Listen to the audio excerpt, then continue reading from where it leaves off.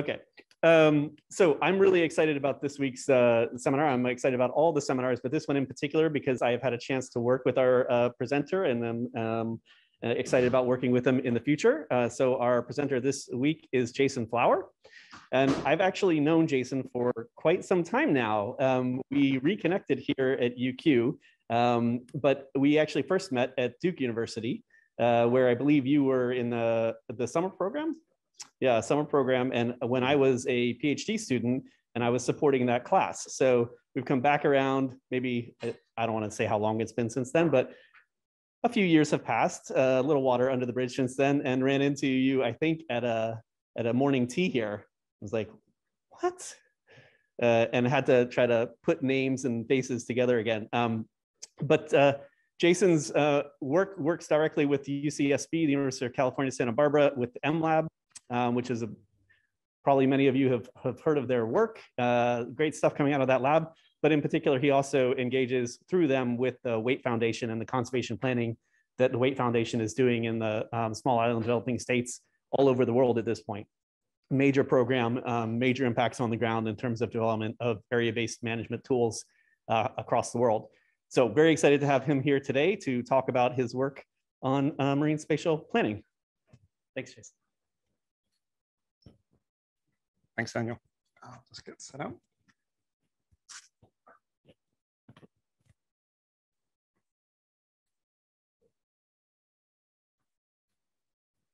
Okay, hopefully everyone can hear me all right. So thanks, Daniel, for the trailer there.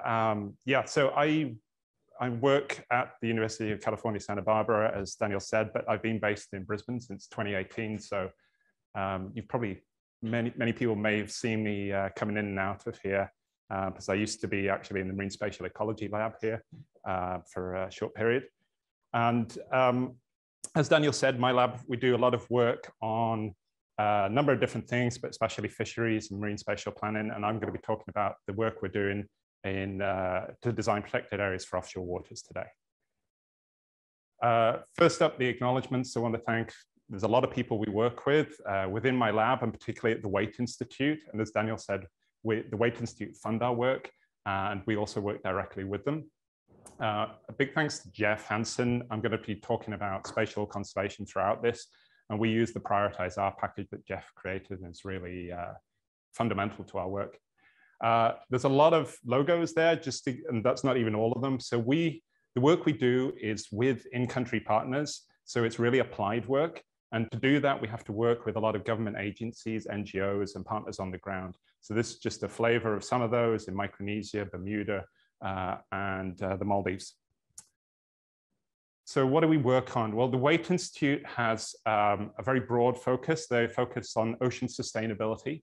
And they have these 4 major areas that they work through: blue economy, marine spatial planning, sustainable fisheries, and marine protection. And the lab I'm part of really provides them with scientific and technical advice on all of those. So essentially, the Waite Institute is working with governments and communities on the ground in the countries where they work with. And we're providing the scientific and technical advice to help them implement management and policy. And so my focus today is going to be on the marine spatial planning side of things. This map gives you an idea of the broad scale of the work globally. So we have sites. The site we started out working in the Caribbean. That's where the Waite Institute started out. So I cut my teeth on conservation planning in Montserrat, which is a tiny, tiny Caribbean island. And so that was my first real experience of this. And we're now doing much, much larger scale. As you can see, one of our sites is Federated States of Micronesia in the Pacific, which is a huge expanse of water.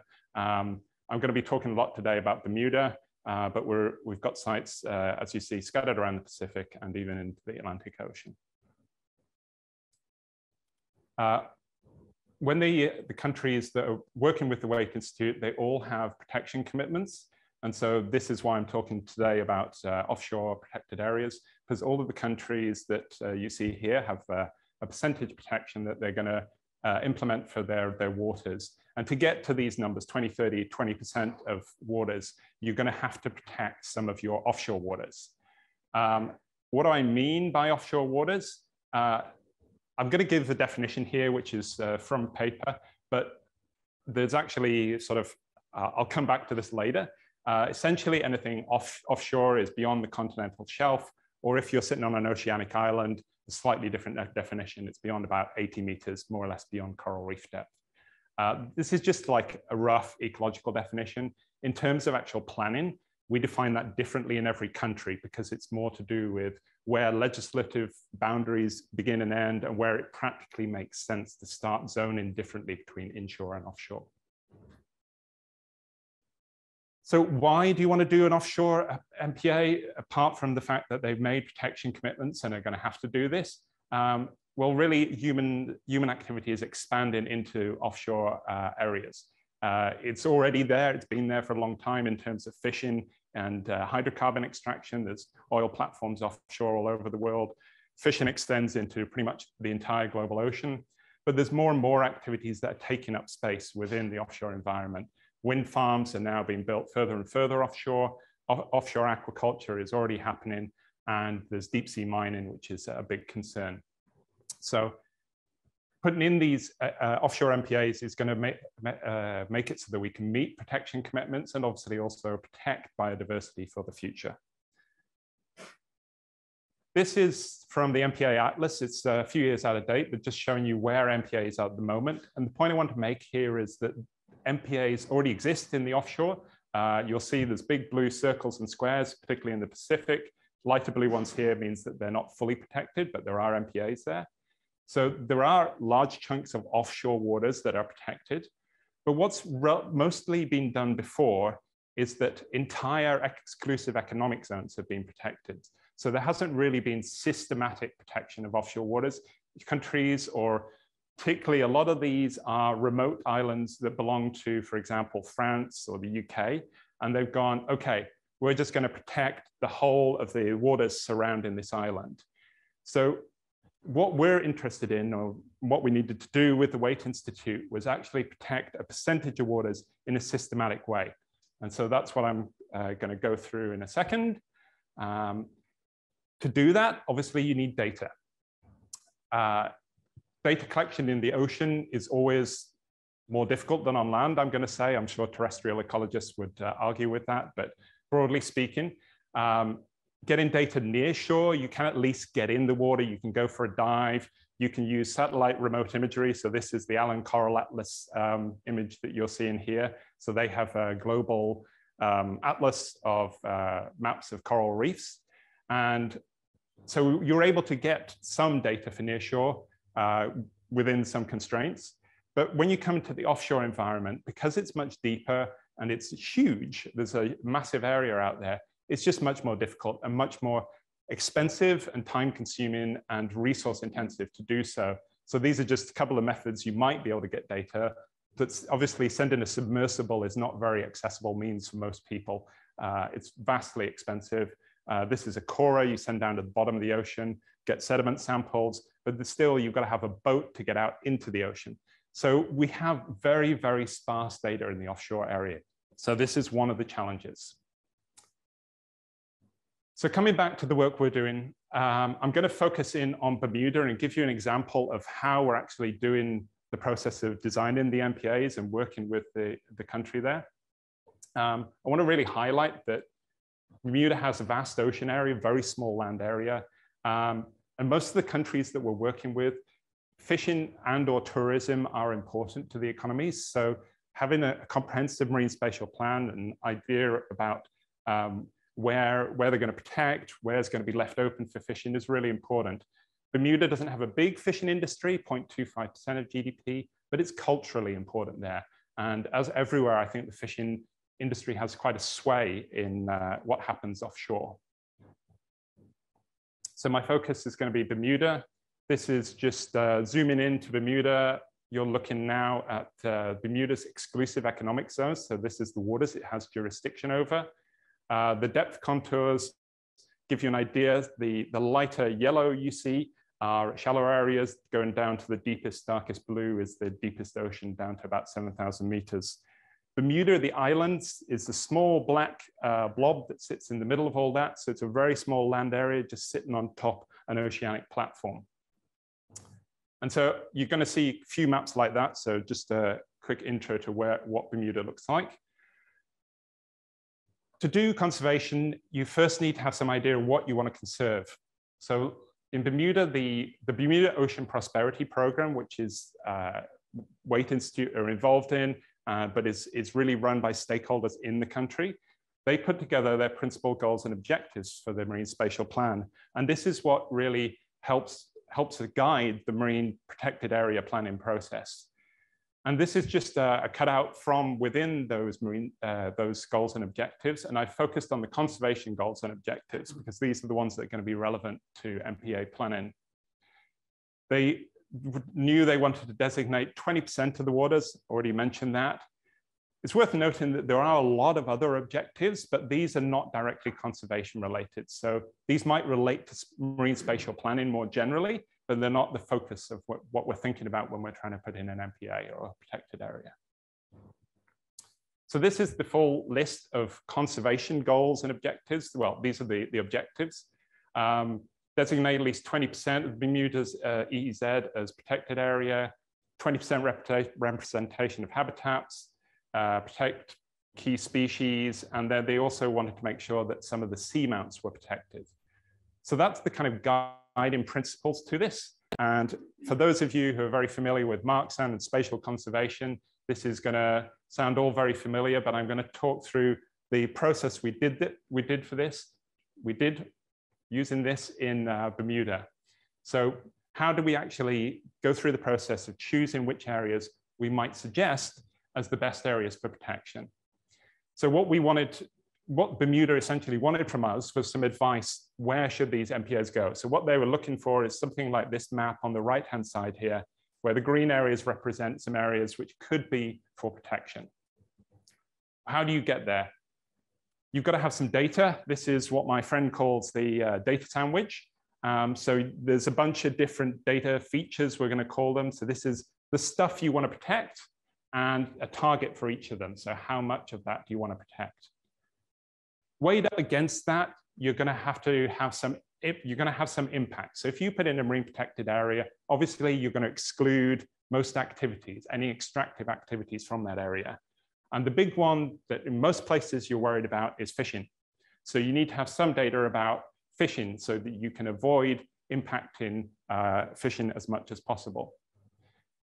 And then for those of you familiar with spatial prioritization, this kind of framework looks very familiar, but we use the R package prioritize R, which is I'll describe as Marksand's younger, hipper cousin, but I'm sure a lot of people would argue about that. But we liked it. It works well for us. I have no qualms with other programs. There's a lot of other spatial prioritization software out there. This one worked for us. It's very flexible. And Jeff, who's the package maintainer for our Prioritize R and created it, is very responsive if you have problems with it. So strongly recommend it, though there are other packages out there. What I want to talk through first is the left-hand side here, the data we're using. Because as I said, in the offshore environment, it's really hard to get data, it's expensive, and so we don't really have very much. So what can we use? First, just a note about the planning area. So when you're doing these spatial prioritization exercises, you have to define what obviously the area you're planning for. I said the definition of offshore is kind of tailored to each site. So in Bermuda, they set out everything beyond the 2,000 meter contour. So beyond 2,000 meter depth was going to be offshore. And the reason for that was the nearshore area was just, there's so much more going on there. So there's fishing goes out to about 2,000 meters, most of the fishing, bottom fishing particularly. And so that space is hotly contested. There's fishing, they want to put in offshore wind farms, they have lots of conservation work going on, they have diving work, they have, diving, they have tourism. So the nearshore planning process was separated out and done much more at a much higher resolution.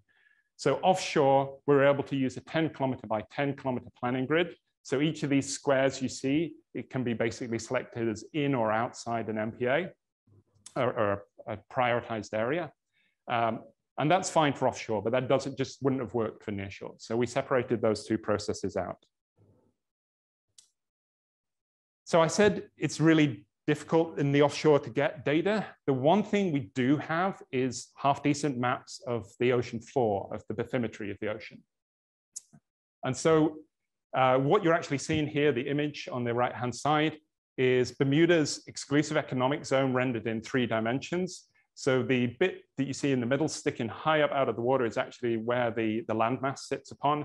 And these sort of darker shaded mountains in the back, they're actually the seamounts. So we have some data for what the seafloor looks like. And so we can use this in the conservation planning process. So we've basically followed a recipe that had been put together by the IUCN. We did it in 2018, and there's a follow-up paper in 21.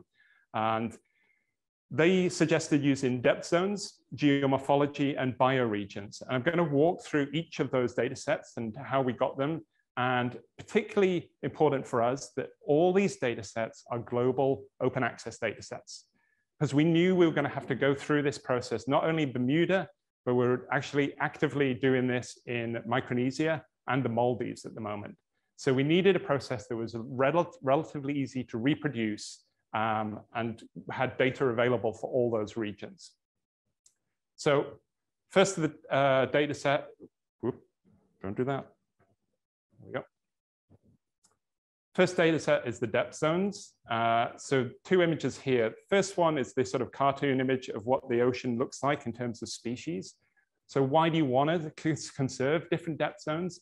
Really just because there's different species as you go down through the ocean. So this is just a way of breaking up the ocean into areas where you'll expect there to be different species groupings. So for Bermuda, we classified the ocean into the 2 depth zones that were in the offshore waters, the bathypelagic and abyssopelagic, and so hoping to capture a little bit of the species that are in, the different species that are in each of those 2 depth zones. The targets for most of these conservation features, it was 20% because they're trying to protect an overall 20% of their waters. So the geomorphology. So this is, as I said, we've got, globally, we have pretty decent geomorphology, depth data for the ocean. And from that, we can look at the geomorphology and essentially classify the seafloor into different types. And so this is already published. There's some references down the bottom here, but there's a geomorphology atlas for the global oceans. So we were borrowing from this. And so you can see the brown areas in the image are classified as plains. These darker areas that stick up far out of the ocean, as I said, are the seamounts. And these green kind of low-lying little mountains are called knolls. And so we also included these in the conservation planning. We basically set a target for each of those to protect a proportion of each of them, with the idea being that, again, you're capturing different biodiversity by protecting each of these different types of geomorphology. And for those of you probably were kind of naturally more used to a land-based thinking, you can think of this as, plains on land, hills on land, and mountains on land. And you would expect there to be different species and different biodiversity within each of those areas. So I'm going to talk about seamounts a little bit separately, just because these are, in the open ocean, seamounts are known to be these real aggregators of biodiversity. The little kind of cartoon image here shows you what can happen around seamounts. You get ocean currents that are running along, they hit a seamount, they get pushed up, and they bring up nutrients from the ocean floor. You get lots of plankton, you then get lots of things that feed on the plankton, and so they're real aggregating areas for biodiversity. And so there's a real urge to kind of try and protect seamounts. And in Bermuda, they actually mapped out their seamounts. There's been quite a lot of scientific work, even a little bit in the open ocean. And so they knew exactly where the seamounts were. These are the black dots you see. In countries where we don't have the luxury of having the seamounts mapped out perfectly, there is a global data set on seamounts that we can use. But in Bermuda, we were fortunate enough to have this ready, this knowledge there. And so they knew they wanted to protect as you saw in the goals and objectives, 40% of the seamounts. So the blue areas are actually what they decided to protect. So we went through a process of discussion with the steering committee that were leading the spatial planning process there. And they decided they wanted to protect, they really wanted to protect this Muir seamount chain in the Northeast, because that has, that's been investigated and is known to have a lot of biodiversity there.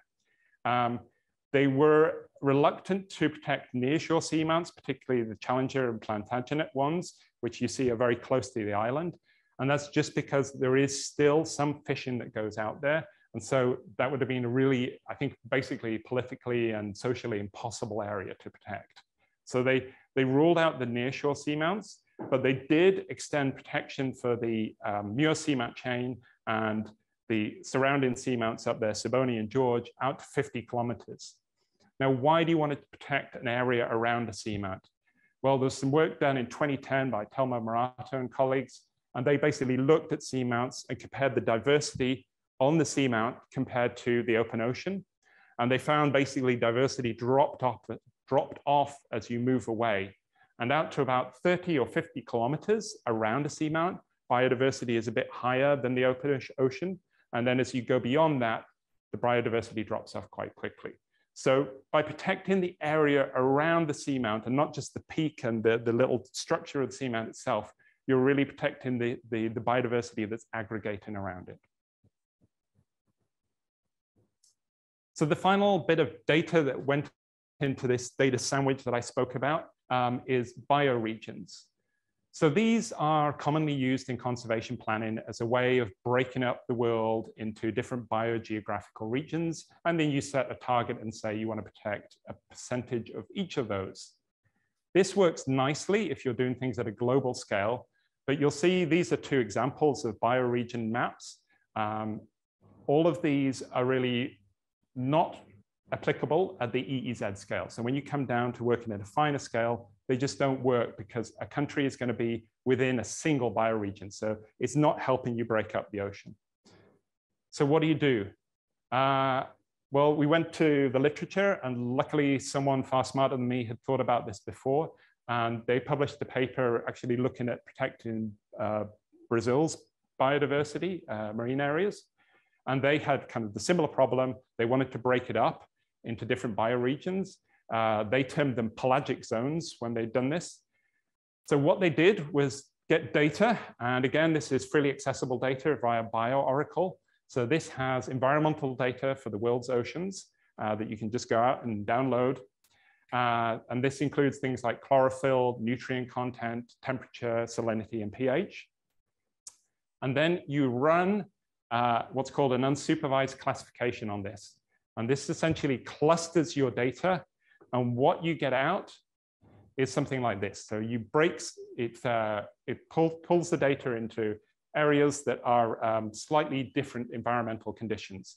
And so these three categories, these three, what we'll call it pelagic zones, have very slightly different environmental conditions across the range of parameters that were input into this.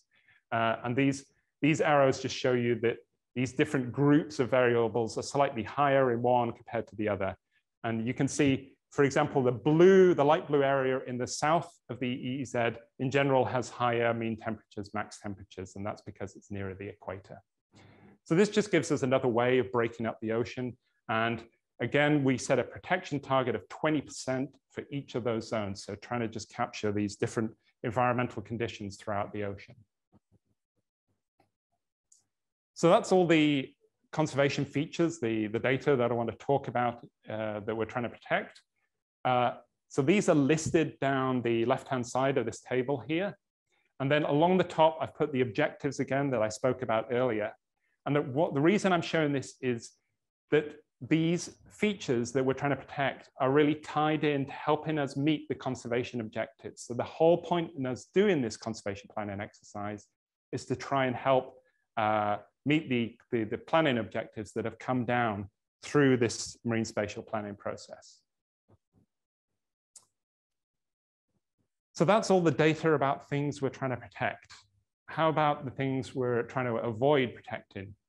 So one of their objectives in the Marine Spatial Plan was also to make sure that fishers still had access to their fishing grounds, essentially.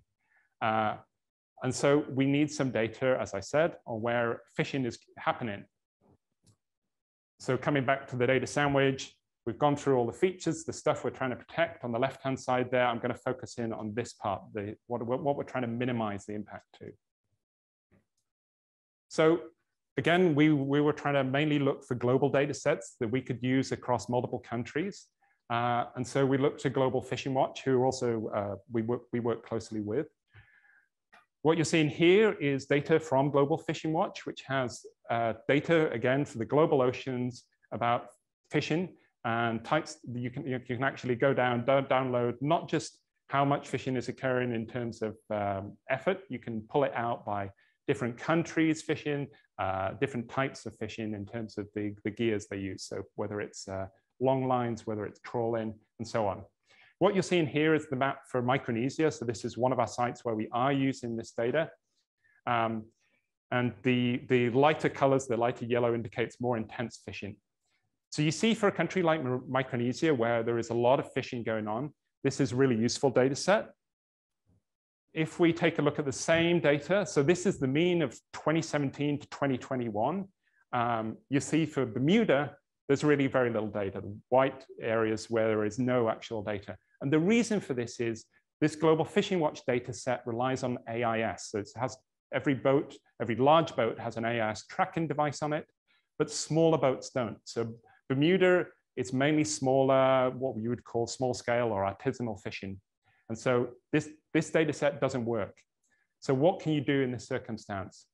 Well, we were lucky that the Waite Institute, when they go and engage with countries, they go out and do ocean use surveys.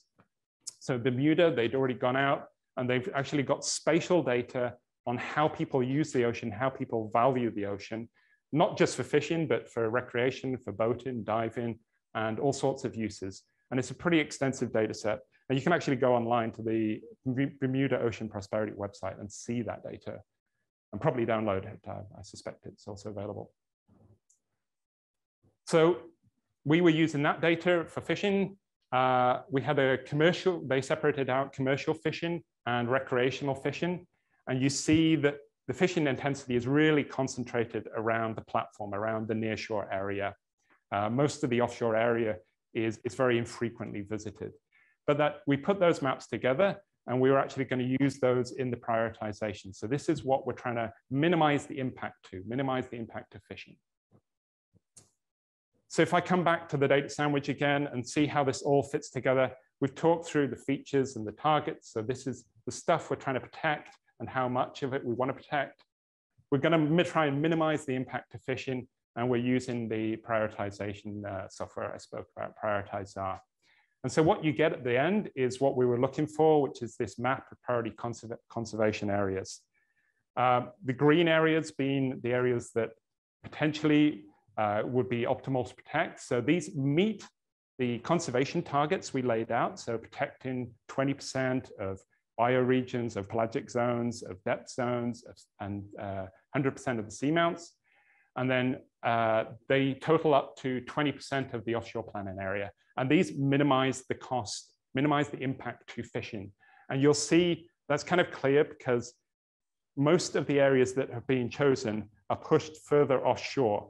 So mostly, if you remember from the fishing heat map, if I go back here, it's very intensely red around the middle, around close to the island. This area has not been selected because there's a lot of fishing goes on there and it would be costly, it would have a bigger impact to try and protect that area. But these areas, what this table is showing you is that these areas meet all our conservation targets or actually exceed them. So we can meet the conservation goals without having to impact fishing too much. So this is the system we're using. We've used in Bermuda and we are using in Maldives and Micronesia at the moment. This will be really familiar to a lot of people who've done spatial prioritization before. For us, it's been really important, as I said, to have a reproducible method that's using global and open access data sets because we're using them across multiple countries. We do all our I do all my data processing in R and RStudio. And one of the advantages to that is we work closely with stakeholders when we're developing these plans. So what I showed you is just one scenario. I think for the offshore in Bermuda, I'm going to say around at least 20. The nearshore in Bermuda, at least 100. So you iterate through these maps because people go, okay, what if we protect more of this and less of that? What if we want the zones more over here or more clumped or more dispersed? So you end up running a lot of these. And so you end up with a lot of different scenarios. And one of the advantages of running this all in RStudio, R Markdown, is that each time we fiddle with the code, I can just rerun it and it pops out a PDF report. And in that report is all the information I just showed you. It has all the information about the data that we're using. It has all the information about the final map. And we also have some diagnostics, which tell you the representation of how much is protected. So this has been really important for us. Now, I think a lot of these spatial prioritization talks here often finish at that point. I'm just going to go on for a few more minutes just to explain what comes after. So in Bermuda, where we're furthest along, we're kind of still sitting at the beginning of this process. But what happens is the steering committee, who are leading the marine spatial planning process there, they sit down, they look at the plans, they look at the prioritization outputs they've got, and they also look at all the data. And they then start drawing zones on a map. And those zones go out for public consultation. They come back to the steering committee. If you're lucky, they go out for another public consultation. It really depends on how long this whole timeline takes. And then they come back to the steering committee. And at each stage, the steering committee has to consider all those public comments and try and integrate them and change the zones based upon that. So this is quite a lengthy process. Bermuda is just about to release these plans for public consultation, which will be a 60-day window. They'll have to comment on that, and then it's going to come back to the steering committee. And at each of these stages with the steering committee, they will often ask us for advice. Obviously, we've been working closely with them at this point on the spatial prioritization part I just spoke about. But along the way, when they're redrafting the plans, we'll often get called in to help them redraft them according to their wishes, and that also meet the many demands of the public and all the stakeholders. The final part is the tricky part. It's got to go to government and get through government. So at that stage, they'll be passing them a full set of marine zoning plans, and there will be legislation to go with that. And this is a bit I know perhaps less about, but I know it's somewhat fraught because this is very much contingent upon who's in power at that point in time and if they've got the political willpower to follow it all through. So it's a really interesting process to be able to observe this. As I said, Bermuda, which we're actually the furthest along, we're still at the beginning here, but we did observe this process in Montserrat when we did it. Just a final note. So as I said, Bermuda's just kind of drafted up their plans. And if anyone's doing social media stuff, please don't share this just yet. This has been released to the public, but they haven't actually taken out the stakeholders in Bermuda yet. So this is what you're seeing on the right here is the actual draft map that the steering committee has put together based upon the prioritization output that you see on the left-hand side, which we've talked through. And you'll see for the offshore area, they've really actually followed the prioritized area quite closely. So these green shapes, these in the draft plan, are fully protected MPAs. They're proposing as fully protected MPAs. And the orange color labeled A3 there, it would still be highly protected. But they chose to not fully protect that because there is some, I think there's some long line fishing that goes out there, and they didn't want to totally make that off limits. That's a seamount there, which is why that's protected. So you can see these prioritization outputs really can have a strong influence on where the final zones are drawn and where they're going to go. With a note of caution that this is draft one of potentially very many. So this hasn't seen the public yet. This hasn't seen redrafting. So the final result can often look really quite different. But I think it's positive at this stage. So I've been through quite a lot. I just want a couple of messages to take home with you maybe of what I've been through is that hopefully I've been able to show you that we've have this reproducible open system for prioritizing areas for protection in offshore waters. I've put, we want more and better data. I don't think there's an ecologist out there who's been involved in decision-making who's gone, great, we've got all the data we need. Don't bother getting any more. We always want more data. That being said, I think we can do this offshore zoning process with the data we have. We can think about where to put marine protected areas. Kind of point I touched on there, the zoning is really challenging when the space is contested. So I think in Bermuda, the offshore area, the zoning of it has been relatively easy. I haven't mentioned much about the nearshore process, but it's been a way more complicated process. Like I said, we did many, many more scenarios. And in the end, they actually kind of ignored the spatial prioritization outputs and decided to draw their own zones, the experts there, which I was super excited about after spending about 6 months working on it.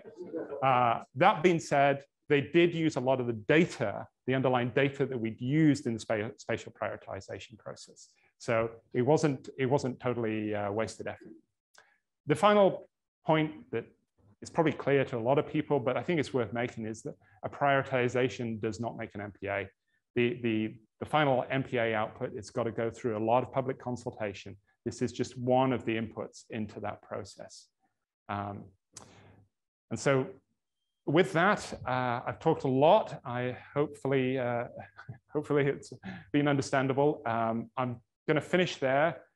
I'll leave my email address up there. If anyone's got any questions, comments, I'd be very open to them. And I'd love to hear about anybody else who's going through similar woes of offshore marine spatial planning or nearshore marine spatial planning. I'd love to hear from you. Thank you.